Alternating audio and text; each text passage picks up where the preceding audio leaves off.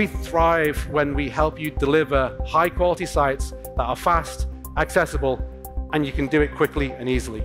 But I want to show you also what we've been working on over the last year and how DevTools has evolved with powerful new features that streamline your development journey.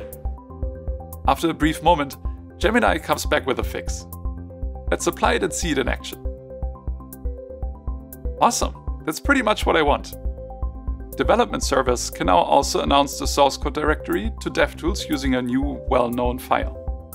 After recording a performance profile, go to the new Performance Insights sidebar. Click the arrow that appears when you hover over an insight to expand it.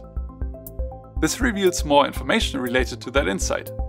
And expected to start with Chrome 137, for some insights shows the new Ask AI action to start a new chat about this insight with AI assistance. Let's try this.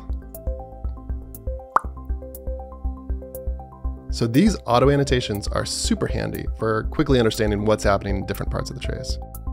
We are so thrilled to announce that we've partnered with the Chrome DevTools team to create a custom track in Chrome DevTools for Angular developers. So in this new track, we surface custom profiling data specific to you and your Angular applications in language that you are familiar with and understand. Oh, brilliant.